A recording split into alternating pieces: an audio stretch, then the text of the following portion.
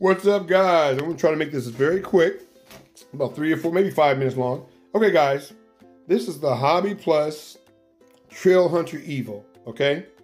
I heard the horror story that when you take the body off, that you'll have a problem with the shift linkage or whatever coming undone. Then it's kind of hard to get back on when you put the body back on. Okay, well, I just figured out how to get rid of that problem, okay? It's quite simple. And here's all that I did. Let me see if I can turn my light on.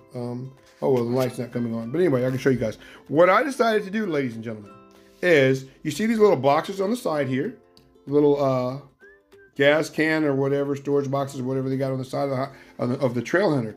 What I did was I got some double-sided tape and I put it on the bottom of the servo and I stuck the servo inside the box. Yeah, with double-sided tape. That's it. You can see right there. And it works flawlessly. I've got one hand. Let me see if I can make a video driving it. Hang on. Watch this. Hang on. I don't want to chew up my wires here because it will do it. Okay, hang on. Here we go.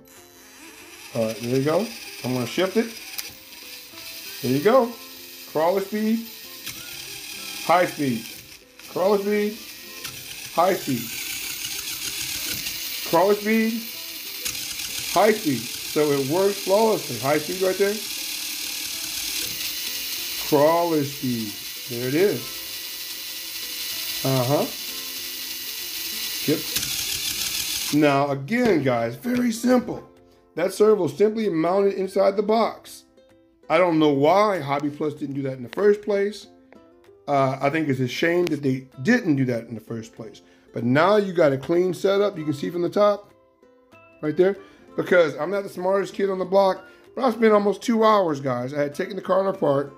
This truck apart. I put in a 180 turn motor. As I said in the other video, if you want to go from the 130 to the 180, and if you use the Traxxas motors with the Traxxas, motor pinions or whatever, it's the same pitch. So the gear mesh is perfect. As you just saw, that is a Traxxas TRX4 motor, and it works fine in this little Hobby Plus Trail Hunter Evo. Same pitch for the gears.